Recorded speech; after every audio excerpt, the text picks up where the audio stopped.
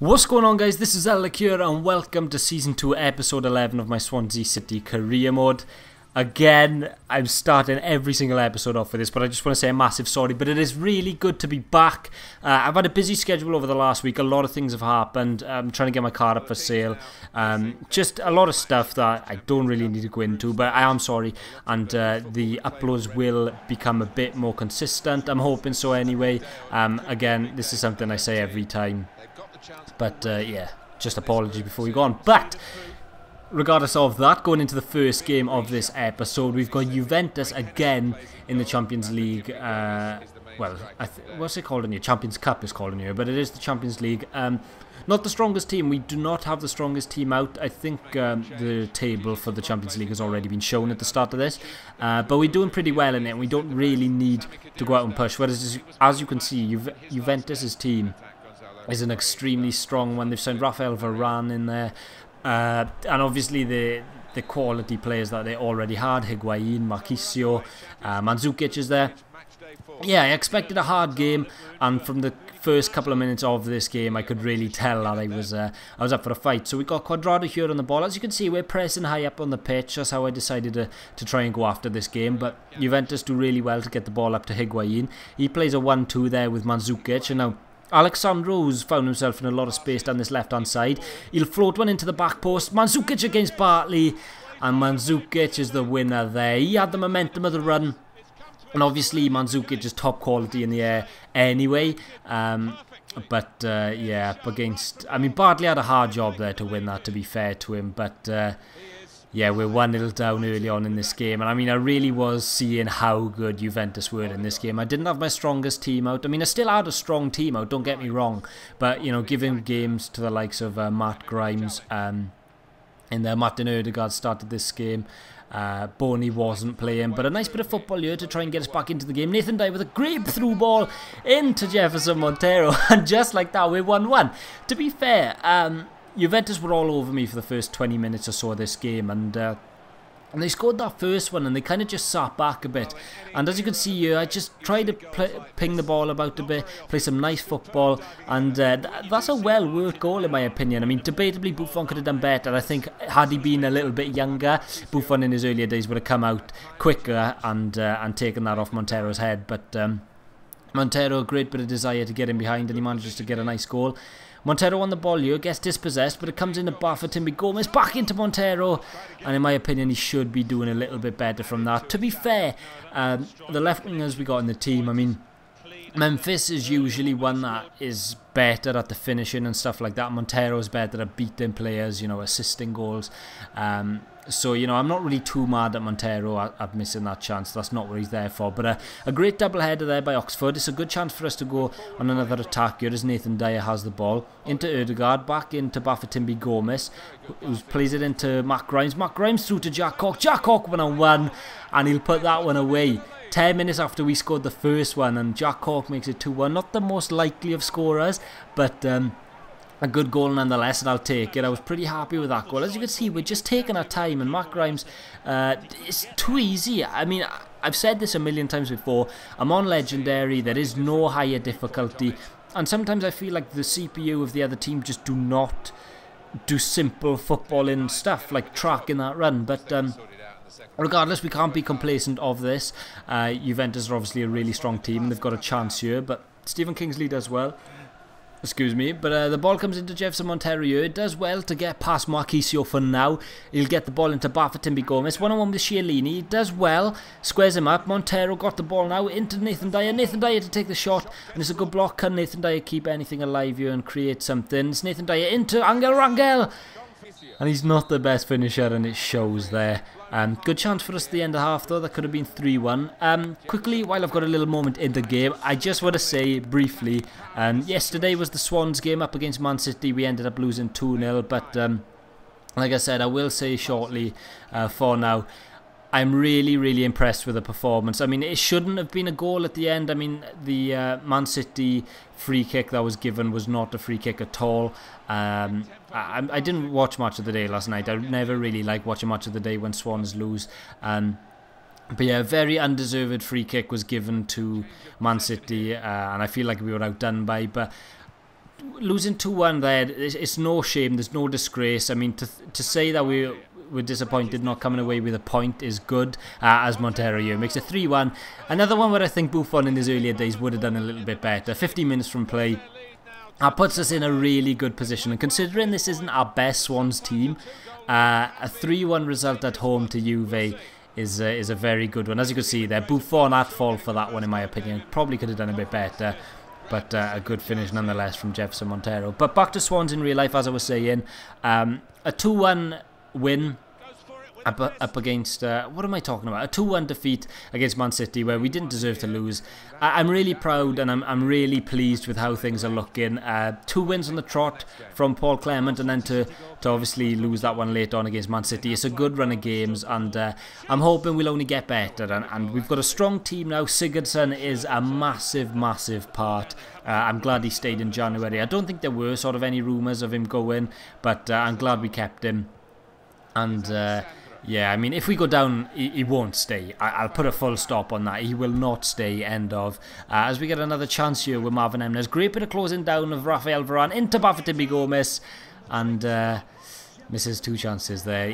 I did get told to sell him last episode, and he may have a point. I may have to sell him. Getting late on in the game now, we're just trying to create anything. George Byers we actually brought on for the last bit of this game. And look at this chance from Reece Oxford here. A great ball in from Nathan Dyer, and it was a shame that Reece Oxford had to be on the end of it. But yeah, what a result in the Champions League. 3-1 up against Juventus. And well, we obviously stayed top of our group. I think we've won every single game in the Champions League as well. Gonzalo Higuain, we managed to keep a clean sheet against him, even though Mandzukic scored. We managed to not allow Higuain to score. That's better. But yeah, 2 goals from Montero. A really good performance from him. But yeah, back to the Swans in real life. I was asked to do a video on like the Swans transfer window, what I think. As you can see here, we've got 2 job offers. Sorry, I'm going on tangents here and there, but should I take the Mexico-Argentina job? I have asked this before and they said no, hold out for the Wales job. I think that's what I am going to do, is hold off for the Wales job. But yeah, I may make a video on the Swans transfer window in real life, what I think of it, and what I think of the Swans situation right now. If that's something you want to see, then please let me know, because I never really know whether to do them videos or not. I mean, I don't know if it appeals to people, so yeah, all of your feedback. When I ask these questions in these videos, it is really for a reason. Like, I do really need your feedback, and like anything that you feel can be improved in the videos that I make, again, please comment them down below. I'm really intrigued to hear what you think could get better about the series or whatnot. But yeah, I think that's it for now. I'm sorry about this episode as well. I haven't done a video in a while and I want to talk about a lot of stuff, and I've tried cramming it into this well, not a little video. This video actually goes on for a while, but we're going into the second game, and I'm going to shut up now and I'm just going to purely talk about this game. West Brom, 11th in the league, I believe, as opposed to us, we're first. Haven't lost a game all season. We have drawn one, which I can't even remember what that is, but a chance early on here, 3 minutes into the game. Wilfred Boney. What a strike. What an entrance to this game. And Wilfred Boney, we start him out of the last Champions League game. We do usually play Wilf in the Champions League games with Sigurdsson behind. But we were doing really well in the Champions League, so I decided to rest Siggy and Boney. And as you can see, he's delighted to be back playing. And what a finish that is. There's absolutely no chance. I think John Ruddy is the goalkeeper in goals there. But absolutely no chance for John Ruddy, as Boney scores his 10th goal of the season in just as many games, or I think 11 games has been. But West Brom here dispossess us high up the pitch, and it's a really good ball through here to Robson Kanu. He's just holding up the play. Julian Cobb goes in for a poor tackle, and then Robson Kanu's effort is easily palmed away there by Michel Vorm. I was asked to sign Hal Robson Kanu. I'm still a bit 50-50. I was so tempted after the good Euros he had, but I don't know, should I sign him? Let me know. Again, I'm asking loads of questions, but yeah, a good chance from us now from the corner to counter-attack. As you can see, Wilfred Boney gets the ball into Memphis, and Memphis will just square up the defender and play the through ball to Wilfred Boney. Boney 1-1-1 with the keeper now, and he goes to shoot, and it's a cracking save from John Ruddy. And the defender, I think that's McManaman there, that gets back and does really, really well to stop it going from 2-0 to us. Alan Neom on the ball here now as he passes it inside, and it'll go wide to Nasser Chadli, who I think was a really good signing for West Brom, to be fair. But as you could see, Gylfi Sigurdsson, or I think it was Leroy Fair, took the ball off him and comes into Mo Barrow one-on-one, and it's another good save from Ruddy. Could be poor decision making there by me with Barrow, but we still got another chance here as Sigurdsson gets the ball into Leroy Fair, and it's another good save from John Ruddy there. Pulled off 2 good saves in a row there to stop us going even further into the lead, and it'll be a good result at half-time for West Brom if they manage to only go in at 1-0. But Boney takes the ball off Neom, ball into Gylfi Sigurdsson now. Oh, great bit of footwork there as he gets past the defender. Still Sigurdsson, and what a finish into the bottom right corner. That's clinical. That is just Sigurdsson in a nutshell. As you can see, he squares up the defender, nice bit of footwork, and then pulls it onto his left foot, and a low drive into the bottom right-hand corner. John Ruddy with not much of a chance on that one, and it's 2-0 just before half-time. Like I said, I think it probably would have been a good result at half-time for West Brom had they gone in at 1-0 with the chances we had, but can always rely on that man, the Iceman, Gylfi Sigurdsson, as he scores his 7th goal in the Premier League. So not too far behind Boney, to be fair. But yeah, 7 goals, and that's half-time. It was literally the last kick of the half. I think they took kick off, and then it blew for half-time. But interesting signing for West Brom. I think Braithwaite was starting this game. I think I've butchered that pronunciation, but the striker for Toulouse. But as you can see here, what a ball this is as it comes luckily to Memphis. Still Memphis on the ball. He'll put it aside to Wilfred Boney. Boney, great save from John Ruddy. His ball still in play as it comes to Gylfi Sigurdsson. Onto his right foot, Sigurdsson, and it's just over the crossbar. But like I said, John Ruddy is having a storm of this game. Mo Barrow gets the ball here, passes it inside to Wilfred Boney. Boney into Leroy Fair, but he gets tackled. Ball to Chadli now as he passes it up the pitch to Claudio Jacob. West Brom with a decent counter-attack here. Get a bit fortunate there as the ball comes to Cristoforo. Not sure who he is, but he pulls it onto his right-hand foot. Takes the shot. And what a strike that is from the West Brom man. I'm not sure whether he's a player in real life, if he's a youth player, or if he's a new signing, but I don't think I've heard of him before.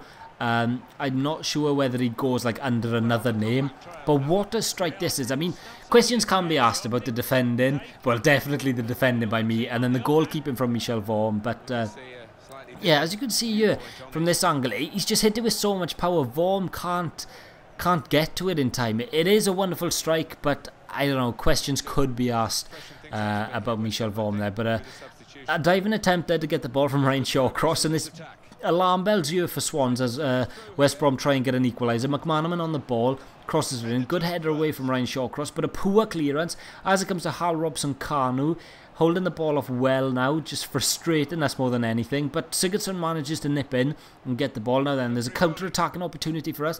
Mo Barrow gets the ball, he's in acres of space, he'll get himself in a one-on-one with opportunity. He had one earlier, but he'll finish this one, and we'll go 3-1 up with not so long left in the game.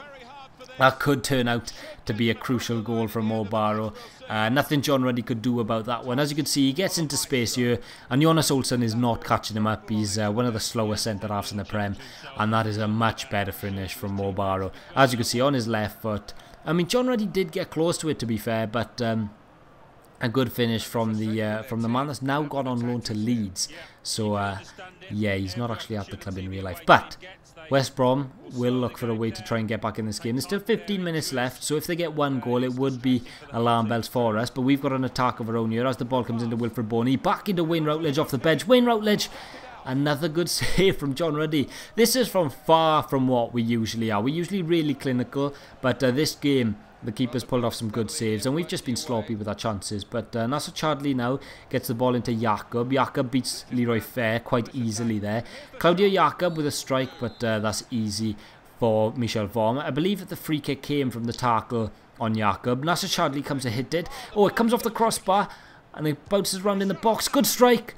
And it just goes wide of the post, luckily for us there.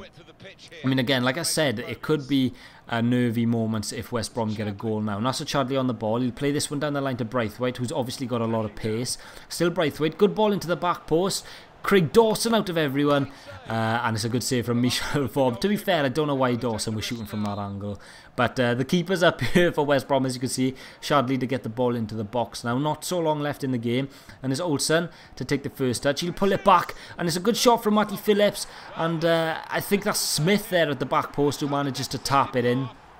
As you can see, really sloppy defending from us. I think that's Matty Phillips that takes the first shot, and Michel Vaughan parries it straight into the opposing striker's position, and it's an easy tap in the end. But Mo Barrow now, we're just trying to kill the game off. As you can see, we get the ball up the other end of the pitch, and that's a great through ball from Wilfred Boney. Leroy Fair to kill the game off, and he strikes the post in one of the last minutes of the game. We kick the ball over, try and get it to Marvin Emnes. Now then, West Brom with the chance to counter-attack here. But luckily for us, the ref blows the whistle, and that's full time of that game. Yeah, what an interesting game up against West Brom. To be fair, they made it a really tough contest late on in the game. But I just want to say at the end of this episode, I'm sorry if this commentary is a bit ragged and a bit all over the place. I hate taking time off, because every time I come back I feel like I've lost a little bit of quality in my videos, but hopefully you guys managed to get through this one okay. 2 big wins for us. We managed to score 3 goals, but not our best defensive displays in a while. But yeah, hopefully you enjoyed the video. Please tune in tomorrow. I should have a Gylfi Sigurdsson Road to Glory video tomorrow. Thank you all for watching, and peace.